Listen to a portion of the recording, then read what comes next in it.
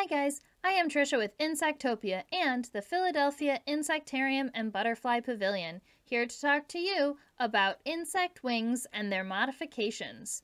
Shout out to Uma Lakshmi who suggested this video. Drop a comment and your suggestion could be next. Let's start with some introductory facts about insect wings. 1. Only adult insects have wings. If you see an insect and it has wings, it is likely an adult and will not be growing any more. 2. If an insect has wings, it is likely to have 4.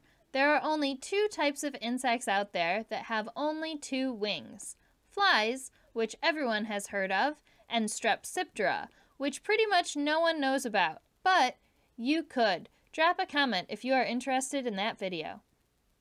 3. Insects have pairs of front wings and hind wings. Both front wings will be the same, and both of the hind wings will be the same, but sometimes the front and hind wings are different from each other. 4. There are 4 common wing types in insects: membranous, Tegmina, Elytra, and Hemelytra. Membranous wings are generally clear and you can see the wing venation. This is the most common wing type. You can think of the wings of a wasp or fly. Tegmina are leathery front wings. These wings are opaque and generally green or brown. Their job is to protect a pair of membranous wings underneath them. You can think of grasshoppers, praying mantids, or cockroaches. Elytra are the hard forewings of beetles.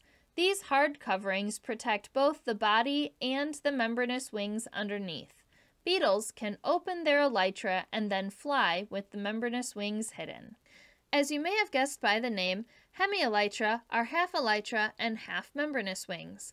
These wings are common in true bugs.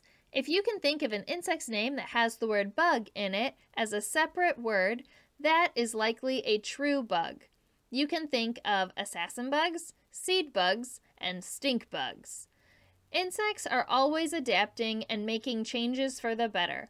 We are going to talk about a few examples of insects that have made modifications to their wing type. Let's look at butterflies, for instance. They have membranous wings, but most butterflies do not fly around with clear wings. That is because their wings are covered in scales. There is some groundbreaking science about the thermodynamics of butterfly wings. If you are interested in this video, drop a comment below. Bees have membranous wings, but they also have hamuli, which are little hooks that connect the front wing to the hind wing for stronger flight. Flies, although they only have 1 pair of wings, get something completely different in the spot of the hind wings. This is what is called a haltere. It is a flight stabilization organ that gives the fly the ability to zip and zoom around the room. All of these are examples of insect wings with a modification to make the wings more suitable for the insect's environment.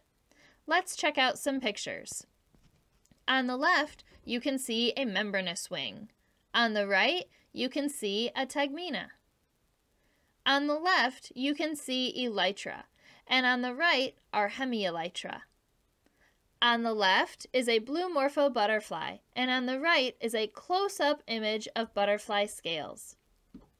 On the left is a close-up picture of the hamuli of a wasp, and on the right is the haltere of a cranefly.